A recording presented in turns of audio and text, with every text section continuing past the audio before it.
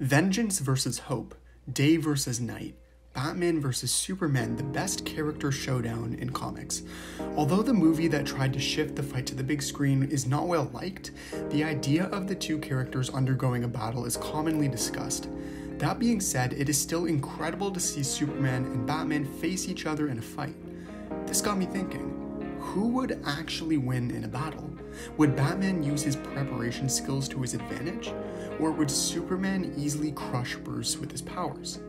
Batman and Superman have fought before, such as in The Dark Knight Returns, so fans have a general idea of how the fight would go down. But it's still interesting to compare their strengths and weaknesses.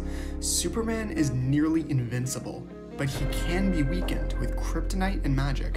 Unfortunately for Superman, Batman has access to both of these. But if Superman were to surprise Batman with a sneak attack, I'll be honest, there would not be much the Dark Knight could do to defend himself.